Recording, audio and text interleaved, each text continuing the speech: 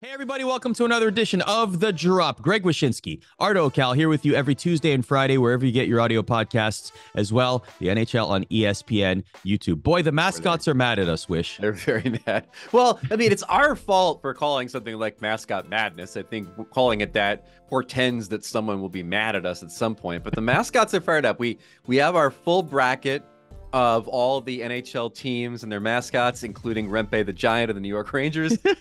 And we will, at the end of the show, give you the results of the first round matchups in that intense tournament that, let's face it, Arda, created a lot of buzz around the mascot community, as well as NHL fans, as well as furries, probably. Yeah, yes, absolutely. Multiple communities involved in Mascot Madness. Shout out to the likes of Chance and Howler and NJ Devil and Victor E. Green. Many mascots participating in the discourse online. That's for sure. You know what struck me? Like I tweeted out all the matchups so people could vote on them, and the fan vote will factor into a lot of these decisions. But not definitive, though. I want to be clear on that. Yeah, it will be a factor. And as I went through all the handles, I was struck by how many of the mascots follow me on Twitter. Oh.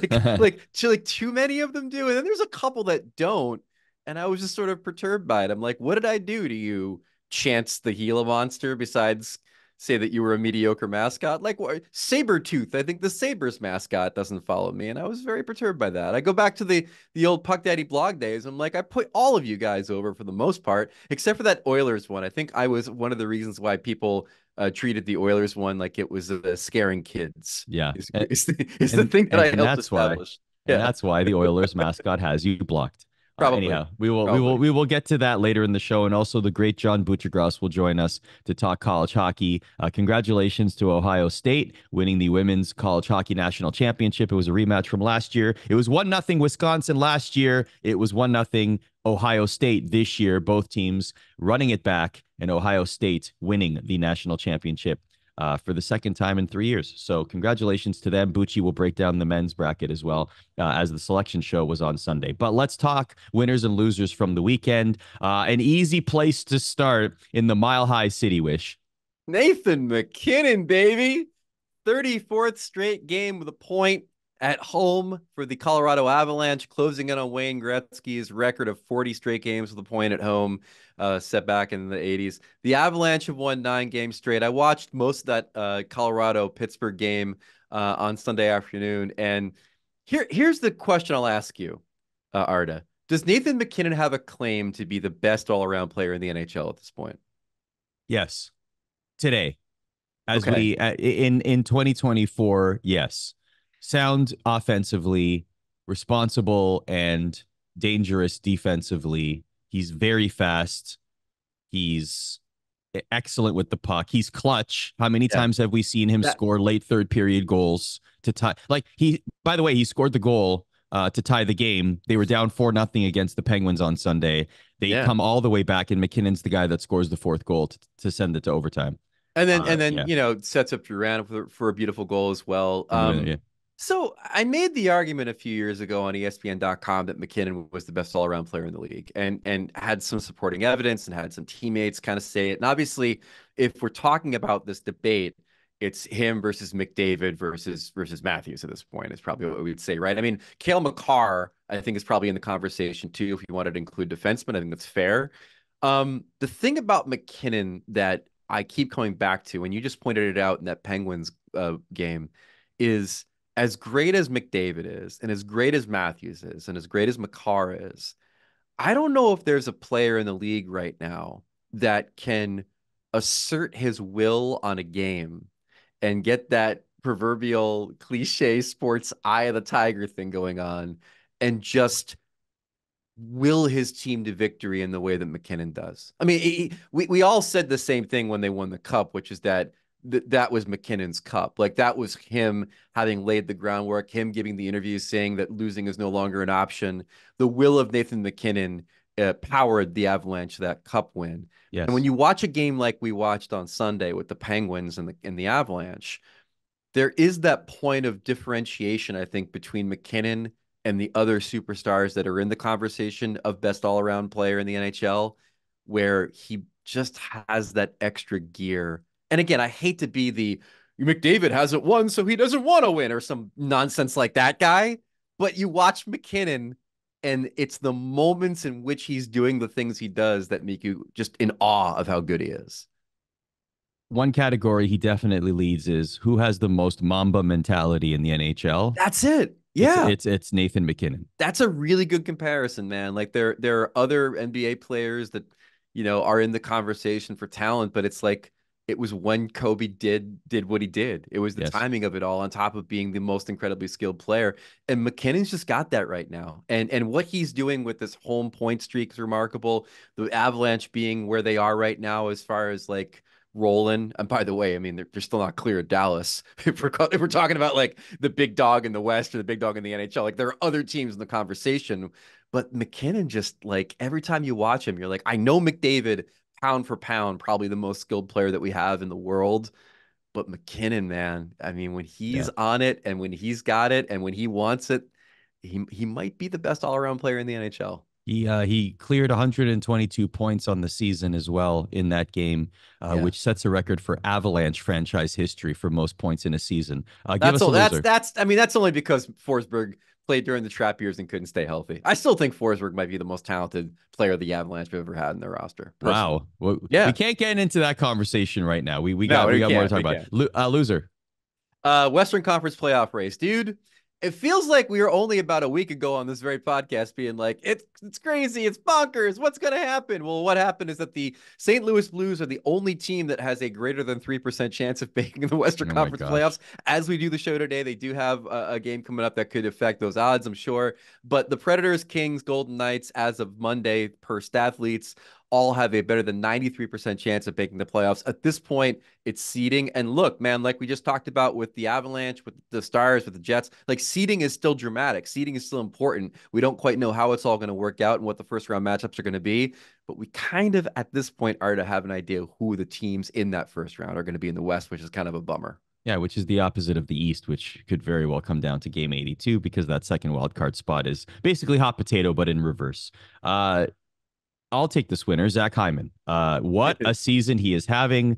Obvious. Look, I get it. A lot of people are going to be like, "Yeah, I could score goals if I was playing with Connor McDavid and Leon Draisaitl." Blah blah blah blah blah. The guy has improved every single season he has been with the Edmonton Oilers, and now he reaches the 50 goal mark. And I just want to point out one thing. Did you see how he got mobbed when he scored that 50th Yeah. goal? Like his teammates loved it for him. He is a well-respected, affable guy, and his teammates were extremely happy for him. The fans were too. Like you could just see the vibe was immaculate when he scored that 50th goal. So good on him. Yeah, not bad for a former fifth round pick. It's like he said to Sportsnet after the game. He said, if you do good things every day, good things are going to happen. Hockey and life is a roller coaster. There are ups and downs. If you're always positive, things usually go your way. And that's the thing he brings that Oilers room, which probably isn't always very positive, as we'll get to in a second. But listen, I saw somebody mention this morning that maybe Zach Hyman should be nominated for the Masterton Trophy for perseverance in hockey, which I guess is the idea of like being the age he is, being the draft pick that he was, and getting a 50-goal season at this stage in his career. You mentioned it before, Arda. I'm not trying to rain on the guy's parade. He deserves a winner spot in this ranking. A 50-goal season is incredible for anybody in this league. 39, 39 of the 50 goals were assisted by either McDavid, Draisaitl, or both. I think you and I could get at least 25. That's all I'm saying. If I'm parked in front of the net and I'm not bullied out of that position, I could get 10. I think I could score 10 goals. McDavid putting again, it on my stick. I'm not trying to bemoan it, Stick man. on He's the had ice. an incredible season. And there is something to be said for, becoming the Chris Kunitz to Connor's Sidney Crosby at this stage in your career. Like, it's awesome. It's great. He's great for that team. It's great for Zach Hyman. But the idea that like the perseverance of a guy who, happened to score like 130 some odd goals with McDavid the last 3 seasons. I don't quite know if that's the definition of perseverance for me. Make a new award. Make it the Good Vibes Award. Give it to Zach Hyman. There you go. I love that idea. The Good Vibes Award. We'll call it the Hurdle Trophy. Yes. Yes. Loser, the rest of the Oilers. Oh my God. What are we sure they're okay? They lost two straight games, both pretty bad losses to the Ontario teams, three of their last five.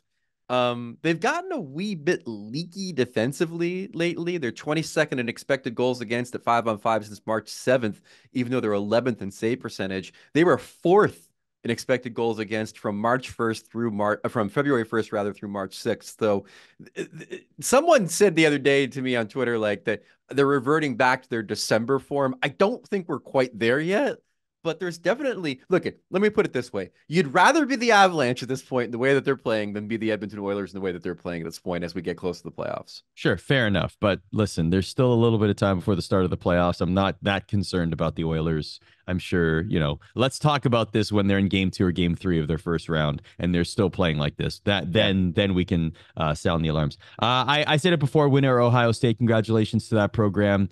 2 championships in 3 years. Coach Nadine Muzaral set the record actually for most franchise wins, most program wins in school history.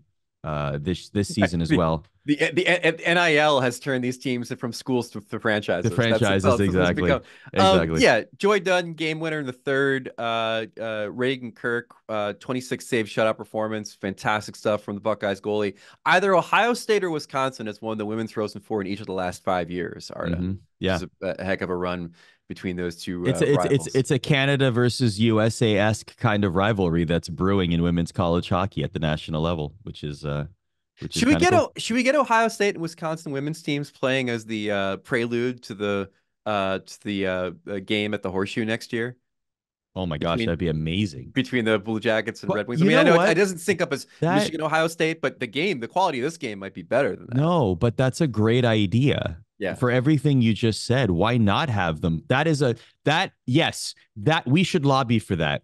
I want to see Ohio State versus Wisconsin, almost like a it's just like the match, Undercard. like how you have like how you have just like a feature matchup.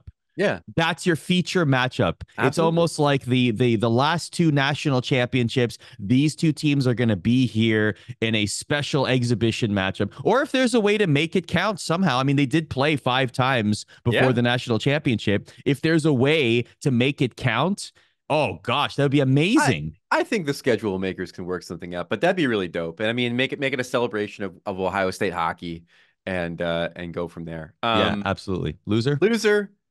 Fans of women's hockey were the big winners. Fans of appeals were the big loser. Source informed me on Sunday. I reported that Washington Capitals forward Tom Wilson decided not to appeal his 6-game suspension for a high stick to the head of Toronto Maple Leafs forward Noah Gregor. The Department of Player Safety suspended Wilson on Friday for 6 games. There was a lot of talk that he would probably appeal it, considering the NHLPA had become real appeal friendly this season, appealing suspensions that were even less than 6 games. It was going to go to Bettman, then it was going to go to the neutral arbitrator, and it's going nowhere instead.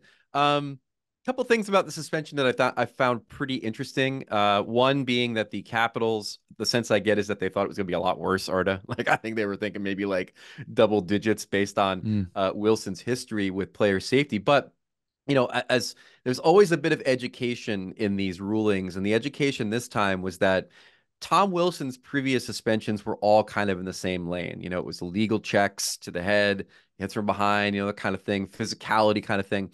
And so they were all building on each other to get exponentially longer. This was his first stick foul that rose to the level of suspension.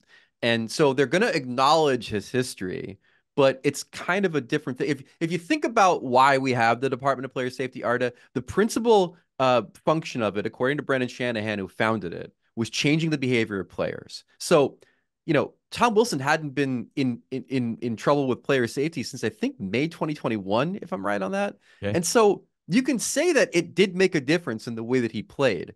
On this one, he clearly screwed up. It was reckless, if not intentional.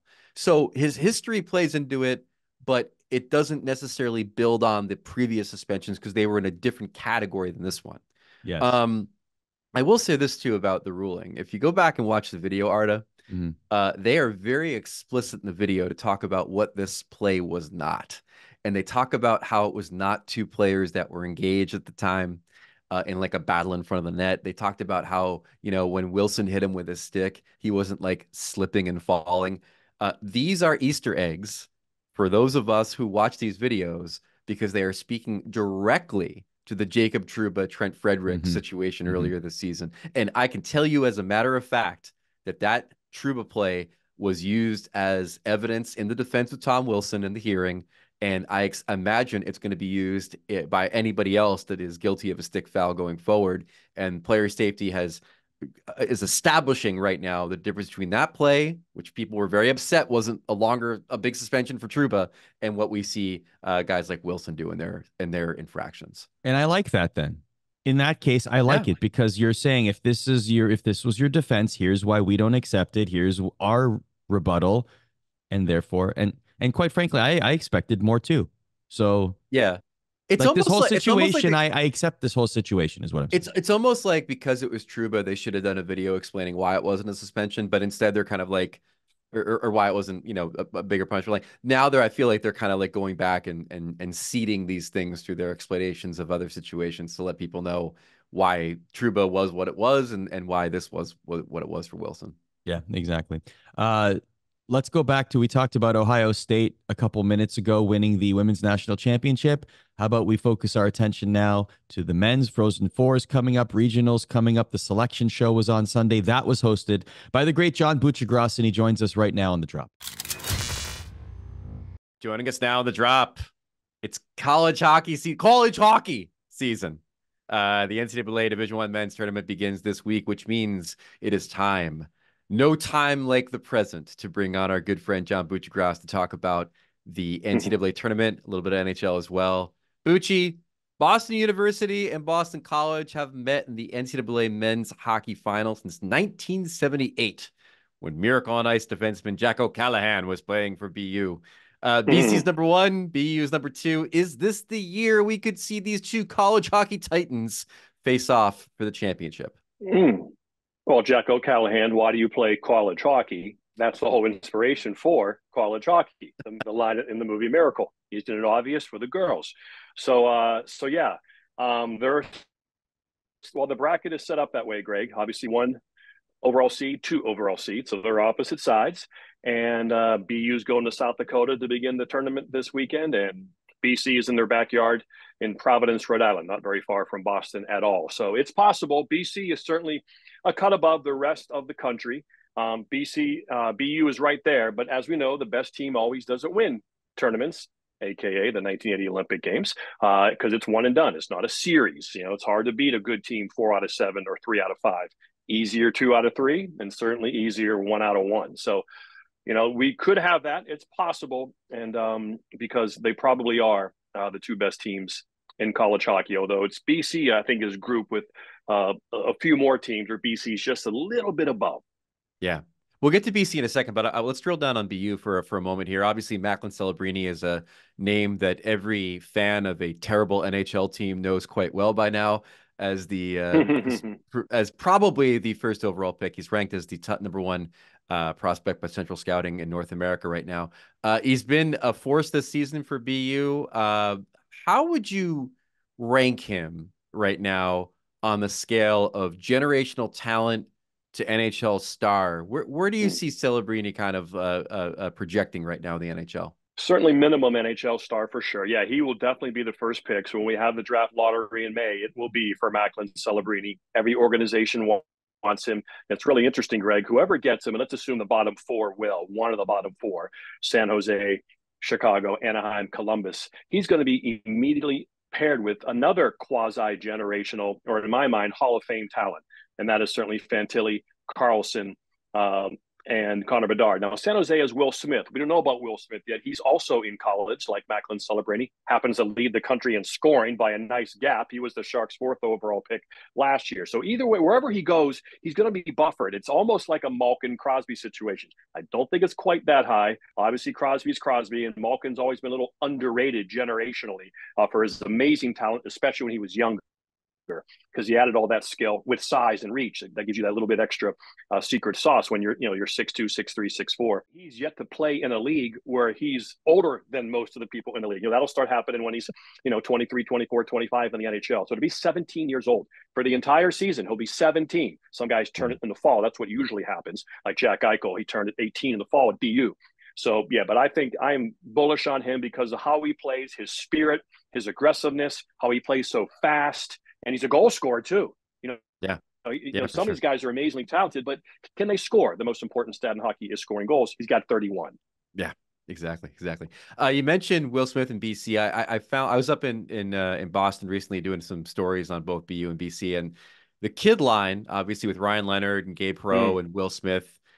They were a star for the U.S. junior team that won World Juniors. They've been together for a lot of the season in BC as well. And one of the reasons why they are where they are. But the guy I wanted to ask you about is Cutter Gauthier. I mean, now this is a guy who led the nation in goals and also led the nation in pissing off Flyers fans.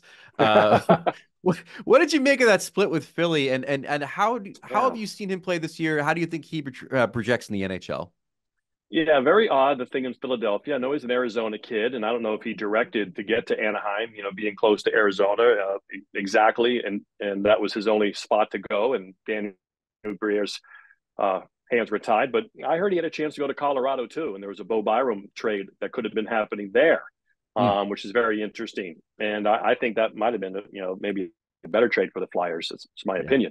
But no, I am, again, bullish on this kid. He's a big, thick winger who can skate and shoot. He's got a nose for the net. Again, in the next league, when you go up against Eric Chernak and he's flashing your wrist, and you go up against Victor Hedman, you go against some of these monsters every night.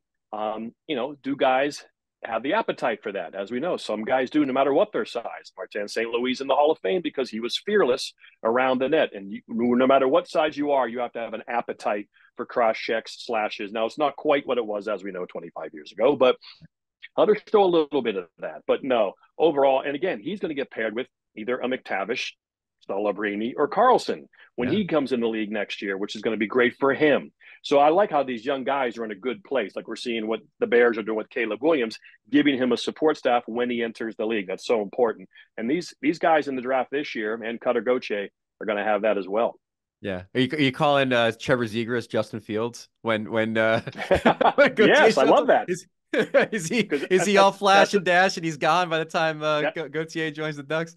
I think they're definitely going to move him because they have too many centers, and I don't know if Pat Verbeek meshes with them, but I'm very bullish. I continue to be bullish on Trevor Zegras. I think he has a Pavel Datsyuk ceiling once he slowly matures in terms of hands. When your hands are so good offensively, they should be good defensively, right? And that's what Datsyuk was, and that's what Evgeny Malkin was on the wall. He could strip guys with the puck, turnover, pass, score, goal.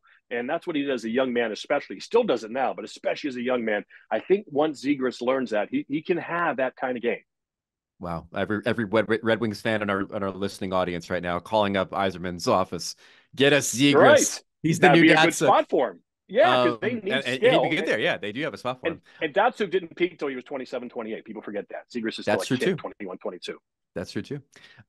You unveiled the bracket for the NCAA men's hockey tournament. Who are a couple of the players that you're fascinated to see in this tournament that maybe either you've not gotten eyes on, or you're just interested to see how they react in a pressure situation like this?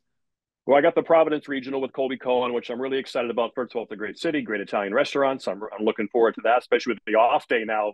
They have doubleheader off day game. Before they were just back to back. Now we have that whole Saturday. We got to entertain ourselves. So we'll do that. But I'm glad because, Boston College is there. So I like to meet these kids in person. I like to get a feel for their personalities. I like to look at their physical stature. How big are they? Do they have big legs? Do they have skinny legs? Do they have, how do they react? And I love that part. We get to go down on Wednesday night, and then Thursday we meet with all the teams, about 4 or 5 players for each of the 4 teams in my regional. And again, so for BC, Smith and Leonard and Perreault and Gauthier, they'll be there in a room at a table, and I get to talk to them and get a feel for their personality. And again, like I said, get an idea. How big are their arms? How big are their wrists? Like, are they big, strong guys? Are they frail? They need to wait for a little bit, maybe stay in school an extra year and gain another 10 pounds of muscle, which college allows you to do that because you play 2 games a week. Then you can work out all during the week. So I'm looking forward to those guys, for that reason. So to be in that region and then on to the Frozen Four, those guys especially. I like to see Mac again. I haven't met Macklin Celebrini yet in person, so if we get to the Final Four, we do that again. All 4 teams the day before come with us to coach 4 players, coach 4 players, coach 4 players, coach 4 players. And so I'd like to meet some of those BU kids as well. Boston College, BU, your top 2 seeds, Denver 3, Michigan State 4. Do you have a dark horse team in mind that you think could, like you mentioned earlier, upset the apple cart and create a situation where one of these favorites doesn't win the tournament? Yeah, I think, again, all the Blue Buds are back. That's really exciting. Michigan State's a 1 seed. They can win it. Denver's a 1 seed. They can win it. Michigan, obviously, in the weeds a little bit. Not quite a 1 seed, but loaded with future NHL talent. Gavin Brindley will be Adam Fantilli's line mate maybe next year in Columbus. So it's fun to see these kids. So, yeah, North Dakota is there as well as a 2 seed. Jason Blake's son Jackson, one of the best players in the country, so that's really cool. So yeah, a lot of the Blue Bloods are really back. NIL money kind of helped that. It kind of brought back those guys again, and now with the transfer portal, a kid can go to a small school, kind of pop, a big school can swoop in and give him money, and that's just the way it is with college basketball, college hockey. So, but in terms of a true dark horse, if I had to pick one, for me, it's Maine. They gave BU a pretty good, they gave BU a good matchup in the semifinal. Ben Barr's a really good coach. He was on the staff, of course, with Providence and UMass at won Natties. And what he's done, he's brought fire. That's a great program. Paul Correa, they travel well like North Dakota does. So I'm really looking forward to Maine. They get to play in Springfield to begin the tournament, so they're going to have some fans there. Maine's the one team they play abrasively and fast. And if they get saves, I think they're a team that can get to the Final Four. I think they could come out of Springfield. Wow, you heard it here first, folks. All right, yes. Finally, you are famous for many reasons, Bucci. But one is definitely for having gotten on that Alex Ovechkin will break Gretzky's career record goals mark thing before anybody else did. You even wrote a story about it on ESPN.com saying it was 2010. I know. You were so ahead of the curve. What have you made of Ovi's roller coaster season this year for the Capitals? It's like buying Apple stock at 12, 10 years ago. My goodness. Although that makes you rich. This does not make me rich. But yeah, it was really interesting at the beginning of the year watching him play hockey. He looked so disinterested. He wasn't moving at all. And a few things went through my mind. I'm thinking, okay, new coach, and a new coach kind of affects him. He's trying to take it all in, wants to be a good teammate. He's always been a good teammate. He gets more excited when other people score than when he scores. I love that quality about Ovechkin. New stick, new coach. Maybe he's thinking, you know what, I might be a little out of shape here. I better ease my way into the season. Maybe I can't go hard for 82. So, we've heard that great story about NHL players play about 85, 90% during the regular season. That's the key, to be consistent, stay healthy, play all 82, and then come playoff time, of course, it's absolute pedal to the metal. So maybe he was just trying to think, I can't go hard 82. Let me try to get a few freebies here. And he had no luck at all, no puck luck off the one-timers, with the power play. But then you can see he's just a different man since the All-Star break. I think he realized this is a little bit embarrassing. I got to get going. I got to play playoff intensity. And now you add the fact his team's trying to make the playoffs. Yeah. That only helps us because he's trying to drag. I think you might have used that line, which was a great line. He's trying to drag them into the playoffs with him. And and he's really showing some captain leadership. He really is. And so now he's back, and he's back on track now, and he should get it. I don't think he'll get it next year. I thought it was going to be kind of medium to late year after next. Now it looks like it might be early to medium year after next. Yeah. Either 25 or 26 late. So he's going to do it. There's no doubt about it. Even earlier this year, people were writing columns, is he washed up? Ferraro was texting me, your boy's washed up. He's finished. He can't move. Come on, he's 38. Yager played till he was 45. Gordy played till he was 50. Eventually, he'll stop drinking Pepsi-Cola on the bench in the water bottles. Eventually, he'll start working out in the summer. Eventually, he'll lose 15 pounds, I think, and then really, go for 1,000 goals. That's always been my caveat. Listen, go for 1,000 goals. In Ray's defense, Brian McClellan had the crap scared out of him too that he had hit the wall. I bet, yeah, it didn't look good. It didn't look good. They were a little bit worried about this guy, but it was. I knew he was coasting. As we've talked about many times, like for the good of the game, to have this be our, Hank Aaron home run race, our Cal Ripken, Lou Gehrig streak thing. Like this is the thing where everybody in sports pays attention to hockey for a good couple of weeks when he gets close to Gretzky. And so I was thrilled to see you continue to be correct and that Ovi continues to be in the chase for Gretzky's record. Bucci, you're the best. Everybody check out his work during the tournament and follow him on Twitter, obviously, for all the NCAA hockey stuff, because he is the man when it comes to college hockey. Bucci, thanks for joining the drop, man. It's almost time for that season, too. Very busy this time of year. Thank you, Greg. Take care. Thank you to Bucci for joining us here on The Drop. Let's get to Mascot Madness. 32 teams, 32-ish mascots. We ranked them, we ordered them, we seeded them, and the first round matchups were posted for all of you to vote. Now, the vote is not definitive. Whoever won the vote on Wysh's Twitter, that certainly sways our opinion. But I want to be clear, for every single round, that is only a factor. That is only a part of the entire equation. Wysh and I, if necessary, will debate every single matchup, or at least come to a consensus. So let's go through these. There's a lot to get to, so we're going to have a little less debate this round than other rounds. So in the weird stuff division, Wysh, Gritty versus UP. Gritty won 77% of the vote. Any issue of Gritty moving on here? No issue there. One, because Gritty along with the Stanley Cup are the two most famous things about the National Hockey League at this point. And also UP is a baseball mascot. Let's be quite honest here. I think that definitely goes in the favor of Gritty in that one as well. Yeah, I would say Gritty moves on here. I do wish UP had a better first round matchup here, but Gritty is just a juggernaut. So unfortunately, for the Habs fans listening, UP out in the first round, and Gritty moves on. Sparky the Dragon versus Stormy. The Carolina Hurricanes mascot won 60% of the vote. What say you? I'm okay with that because, quite frankly, I think the Islanders, we had to go with Sparky because Sparky is still the primary mascot of the Islanders, but Niles, NY Isles, the surly red-bearded lumberjack, to me is as good or maybe even better than Sparky. So the Islanders have a two mascot problem as opposed to a three body plot problem currently on Netflix. I go Stormy in this one, Arda. We could have done a Freebird rule where it could have been Sparky or Niles, and we don't know which one is going to be competing in each round. Niles has been present, by the way. I saw Niles at the Isles. It was a Hurricanes Islanders game at UBS Arena that I was at, and Niles and Sparky were both there. So they are doing a sort of kind of tandem tag team combination. But yes, they are out. We were both at that Islanders Carolina game, and it may be the Islanders because they've subsequently then lost the Devils. But Carolina with Gensel and Kuznetsov, man, oh boy, that is a good hockey team. I don't know, man. It could be the year. It could be the year. And honestly, both of them look great. Yeah, like in that lineup. Oh my gosh, and the vibes are immaculate. Apparently in the locker room, like everything is clicking for them.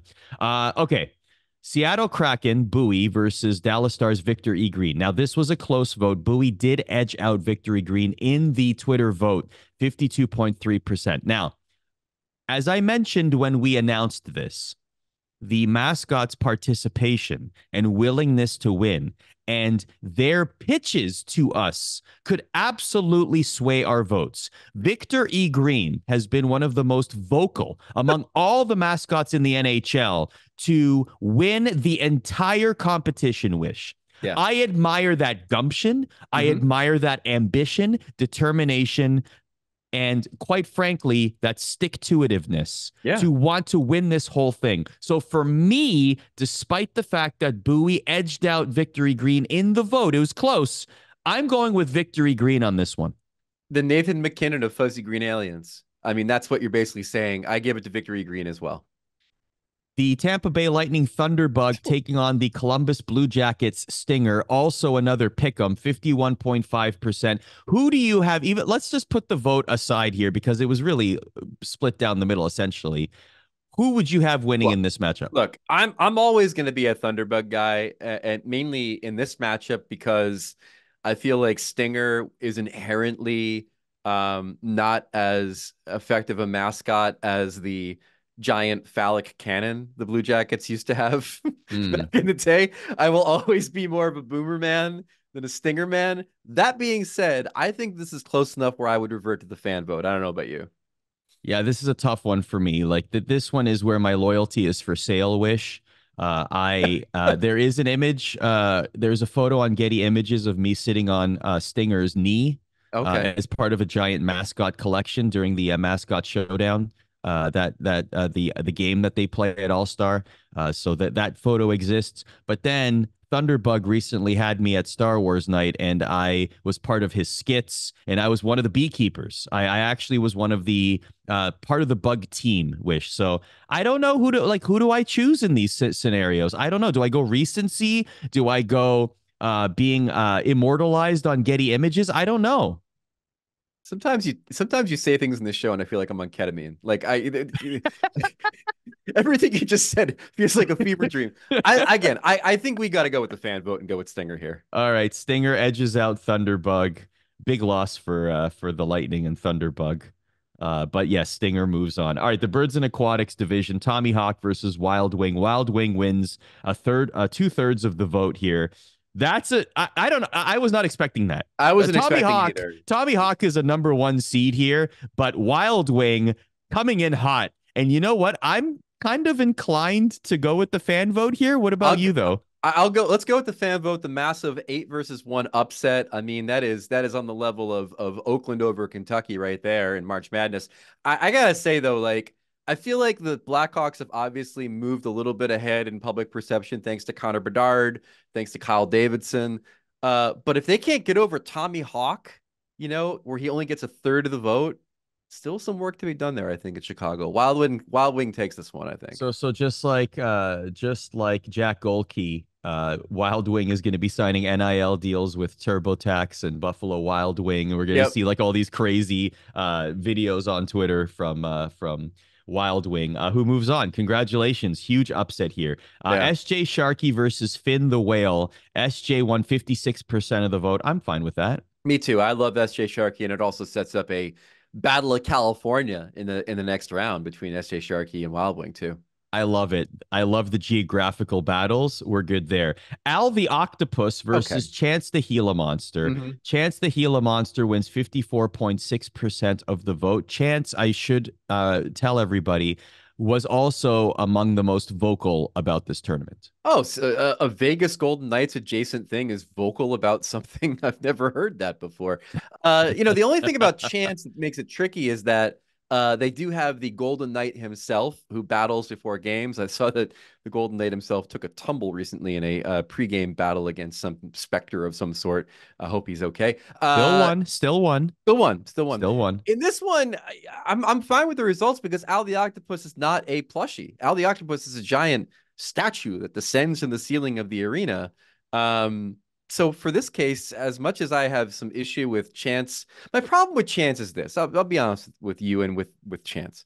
The Vegas Golden Knights have an incredible amount of iconography they could rely on to create a mascot. I said this at the time. You've got cards, you've got gambling, you've got the Knights thing, you got the medieval thing, and they went with a Gila monster who kind of looks like an off-brand version of the Thing from the Fantastic Four, if I'm being honest. I've never liked Chance, but I like him here to take out Al the Octopus. So what you're saying is you're essentially going to be the Chance opposer throughout this entire tournament. You are like Bobby the Brain Heenan to any babyface while you are on commentary. You're just going to hate on Chance the whole way through and look for reasons for Chance to lose. Is that what's happening here? No, I have to remind you that as a journalist, I'm open-minded. I have a malleable brain. I can always take in new information and adjust accordingly. But I will say that I expect him to go out in the second round. Okay, we got a lot more matchups here. Iceberg Slapshot. Iceberg won 63% of the vote. I'm okay with Iceberg moving on. Me too. I mean, for the sheer novelty of having been in sudden death. In the Cats region, Bailey versus Hunter. Bailey took 62.2% of the vote. To me, Bailey moves on. Yeah, I would say so. Hunter scares children. You're just happy Hunter is out of the tournament. I think we should all be happy Hunter. You did it. Congratulations. Another mascot that hates you, apparently, Sabretooth, facing Nash, who won 53% of the vote. Any issue with Nash moving on? Not at all. I mean, I assume Nash was one of the people that was deprived from seeing U2 of the Sphere as well. So any good things that can come Nash's way, I think are probably good. And if there was one member of the Predators that would have made it on stage during the U2 concert at the Sphere, it would have been Nash. Yeah, so, absolutely. Shout out to Nash for taking a picture with the Undertaker Ganache. once upon a time also. Ganache, yeah. Yeah, Kevin Ganache. Sparta Cat versus Stanley C. Panther. Stanley C. Panther takes 62.1% of the vote. I'm just moving Stanley C. onto the next round. I think so too. I think the people C have spoken. I'm also not a huge Sparta Cat fan. I think the Senators could have gone in a different direction there too. All right, biggest heel of the tournament is Howler. Not happy with us whatsoever that we put a Coyote in the Cats division. Okay. Yeah, we should quick to remind us that Coyote is part of the dog family. Has a claim. I will say yes, has a claim. Has a claim is completely right. I mean, we have a full selection committee of me and you and our producers, and we put together this bracket in about 20 minutes, and none of us noticed that there was a dog in the cat division. No. So, I mean, like, it's our mistake. Good on him. I mean, Howler's got a pretty clear path here against these cats. I will say this, Howler, if there's one division that Howler would want to be in, it's the cat division. Howler can clear out all of the cats. I mean, I think it's like cats and things that look like cats. And I'm sorry, you take a quick glance at the Howler, it kind of looks feline to me. I don't know. Wow. But that's fine. We were wrong. Howler's right. And obviously Howler advances. Yeah, 66% of the vote. In the dogs and woodland. The best part is we literally have a dogs division. I know. We tried to make the numbers work, people. We tried to make the numbers work. Noted dog, NJ Devil.